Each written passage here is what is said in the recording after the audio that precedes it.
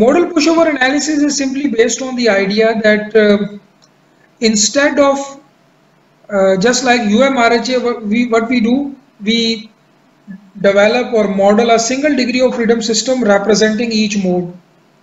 Here, instead of doing that, we perform the pushover analysis for each mode separately using its modal inertial load pattern. So we perform the first mode pushover analysis using the modal inertia load pattern of first mode separately and calculate the response of first mode separately. Then we perform the pushover analysis for second mode load pattern, then third mode, and we can keep on doing it for enough number of modes and calculate the response of each mode separately using pushover analysis of that mode, and then combine the peak responses obtained for each mode using a statistical combination rule, for example SRSS. So this is based on the idea that instead of in nonlinear time history analysis, what we do, we apply directly the earthquake forces, earthquake time history, right, which can be converted into the effective earthquake forces, which have a random distribution along the height as well as in the time variation. So instead of doing that, we use the idea of modal expansion of effective earthquake forces as explained earlier. We use that idea and we calculate the modal inertia load pattern for each mode. So we decompose the effective earthquake forces into modal contributions and apply those as the pushover load case. Just like we apply for one load pattern, here we apply for more than one load pattern, each representing a mode shape contribution, right? So for first mode, second mode, third mode, we apply those pushover load cases and perform pushover analysis separately and then combine the responses at the end using SRSS, just like in the response spectrum analysis where we combine the peak responses, right? So for linear elastic systems, modal pushover analysis is similar to response spectrum analysis, because in response spectrum analysis also we apply the effective earthquake forces for each mode separately, and then we calculate directly the elastic response for each mode and then we combine them. So same is the idea for pushover analysis, but if we apply it for linear elastic systems, it will become same as the classical RSA procedure. The only difference is that in RSA, since the model is linear, we directly can run the analysis in one single step. But here the pushover actually is based on the idea that loading can be increased monotonically until a target displacement. But for linear elastic systems, since the model is linear, so it will become same as the RSA procedure. So in the RSA, we know that for this particular equation, we calculate the peak roof displacement of the system using this equation, and this dn actually comes from the response spectrum of the earthquake. It can be the design spectrum from a particular building code for new buildings, or it can be the elastic response spectrum for an existing earthquake. Whatever earthquake you want to perform the analysis for, you can directly pick the dn value from that response spectrum, and that can be converted into peak roof displacement of your system. When you apply it to nonlinear systems, obviously when you apply it to linear systems, the MPA procedure will offer no advantage because it will simply become same as the RSA procedure. The actual benefit is when you apply it to nonlinear system, this one. So now we use the same equation and we use the same concept of the effective earthquake forces of nth mode, but instead of calculating this dn from the response spectrum or determining it directly from the elastic response spectrum, this dn comes from the pushover analysis. So now the peak response of the inelastic system to any nth mode effective earthquake force is determined by pushover analysis, which is now a nonlinear analysis procedure. When we do that, it becomes modal pushover analysis. We do it for each mode. So we apply our structure with the the modal inertia load pattern S, and then we calculate dn, and then dn can be used in this equation to get the peak roof displacement in elastic one.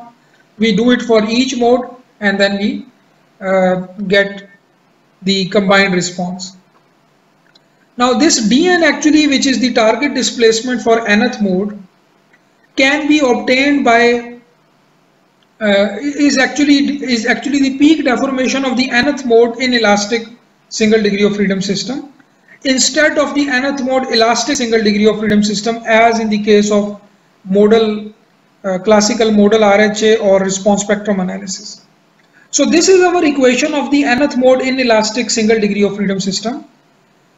This is the nonlinear force deformation behavior, and we have to calculate dn from this, right? So now we perform the nonlinear static analysis instead of performing the dynamic analysis as in the UMRHA procedure. So we use pushover analysis procedure and then calculate dn, and at this particular URN, this is the roof displacement for that particular mode, we extract all the responses from the pushover analysis of that particular mode. We extract all the responses, and those are the modal responses. So for each pushover curve, we calculate URN and extract all the responses at that particular step of analysis. This becomes our target displacement for each mode. So for inelastic systems, one approach to calculate that dn is to solve the single degree of freedom system. This step of calculation is explaining how we can convert the pushover curve VBN versus URN into FSN over LN force and dn. So the summary is that VBN for nth mode base shear and nth mode roof displacement, this pushover curve is converted into force deformation curve of that particular mode, which is FSN over Ln on y-axis and dn on x-axis. So these two set of equations that actually tells us how to carry out that conversion, right? And Mn star here is this product. It is the effective modal mass here. So here that conversion is explained, that actually the dotted line is the actual pushover curve, and it is idealized as a bilinear curve in this force deformation coordinates. Now this force deformation curve can be assigned to a single degree of freedom system, and you can solve that to get the dn. That single degree of freedom system can be solved against an earthquake and calculate dn, and then put that in this equation to get URN, and URN can be used as a target displacement for that particular mode.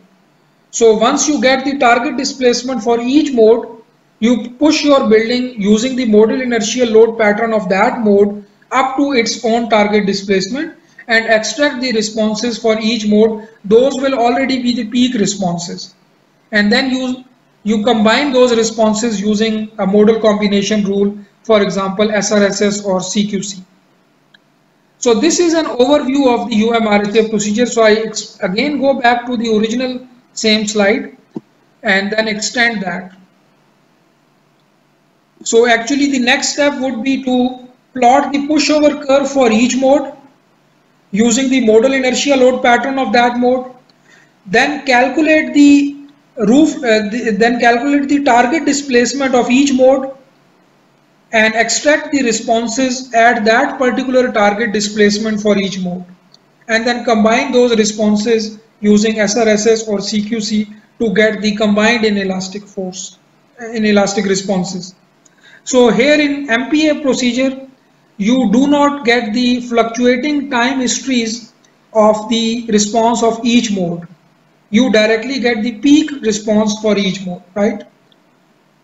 So UMRHA have a benefit over MPA procedure that it provides us the fluctuating time histories for each mode also. But MPA directly give us the peak responses.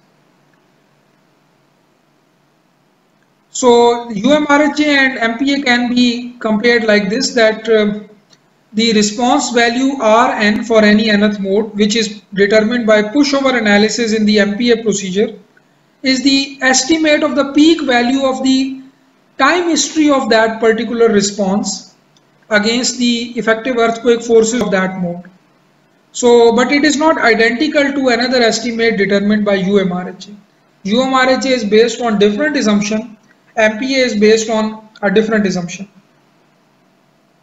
For elastic systems, as I have explained, that UMRHA is same as the modal RHA, classical modal RHA, and MPA procedure is same as the response spectrum analysis. But for inelastic systems, these two methods, they become approximate. They are both approximate and they are different from each other, right? So only the roof displacement URN is determined in both of these MPA and UMRHA procedures using the same expression. All other responses from these two methods can be different because they are both approximate and they are based on different assumptions. So the MPA procedure actually these two MPA and UMRHA procedures are different because the underlying analysis involve different assumptions. The UMRHA procedure, if I repeat again, it is based on the idea that we can approximately assume the mode shapes as uncoupled, right? And we can use the same mode shapes phi n, which are the mode shapes of the corresponding linear single degree of freedom system. So, which means that the modal contributions in UMRHA procedures will always be proportional to the original mode shapes of the corresponding linear system. But in modal pushover analysis, we are calculating the modal response by applying the load pattern of that mode. So which means the building is not forced to follow a particular mode shape in MPA procedure. The floor displacement of the inelastic system are no longer proportional to the nth mode shape as they are in case of UMRHA procedure. So in this particular sense, MPA procedure can be assumed better than the UMRHA procedure, that it doesn't force your building to follow the particular mode shape pattern of the corresponding linear system. However, the modal pushover analysis contain a different source of approximation which is not available in UMRHA. In UMRHA, we directly get the time history of each response. So we directly sum them and get the combined time history of the combined response. So no modal combination rule is involved in UMRHA procedure. But in MPA procedure, we directly get the peak responses of each mode. So in order to combine them, peak responses, we must need a modal combination rule, for example, SRSS or CQC, similar to the response spectrum analysis procedure in the linear elastic systems. So this application of modal combination rule to inelastic system, it lacks a rigorous theoretical basis. It is strictly not applicable to nonlinear system, but it seems reasonable because the modes are only weakly coupled. So for those structures which follow this assumption or for which this assumption is reasonably valid, the modal combination rule may still be okay. But for some systems which are significantly yielded, modal pushover analysis may not provide good estimates because of the uncertainty involved in the modal combination rules, right?